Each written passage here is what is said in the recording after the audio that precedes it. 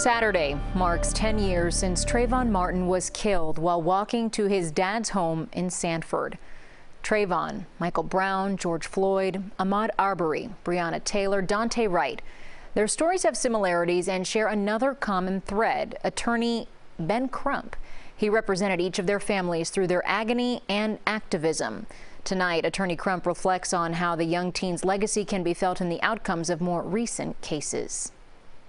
I think in recent months, with the conviction of Derek Chauvin for killing George Floyd by putting his knee on his neck for 9 minutes and 29 seconds, we know that Trayvon's legacy looms large over that trial, because Trayvon raised the consciousness level in America. Any moment that stands out to you when you felt this young man, this young boy's life is going to leave an indelible impact on our society?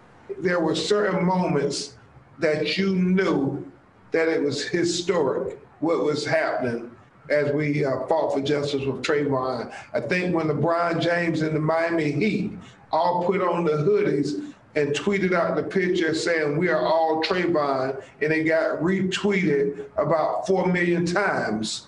And certainly we knew, and certainly I knew, that it was historic when President Barack Obama went into the Rose Garden and said, "You know, if I had a son, he'd look like Trayvon."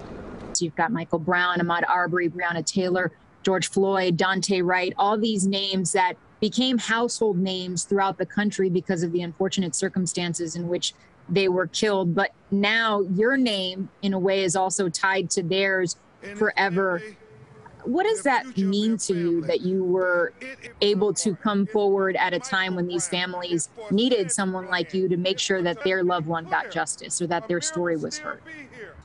My personal hero is Thurgood Marshall, who so often said that he didn't take cases that would only impact the individual or their families. He took cases that would have the most impact on the greater society.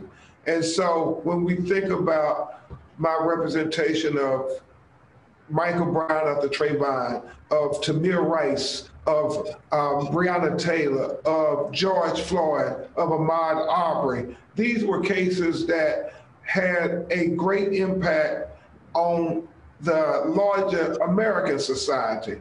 And so I understand that if I'm to achieve my mission in life, and that is to give our children, all of our children, an equal opportunity at life and liberty in the pursuit of happiness, then I have to do so in a profound way by making sure that all of these cases are not swept under the rug. We, the jury, find George Zimmerman not guilty. Mr. Crump, knowing the outcome of some of the more recent cases, do you think if George Zimmerman were to be tried today for the crimes that he was accused of in 2012, that there would be a different outcome? Well, I think with the advent of technology and video surveillance everywhere, I believe we would have seen what happened on that fateful night on February 26, 2012, because I believe video is a game changer. I believe the outcome of the criminal prosecution of Trayvon's killer would have been different.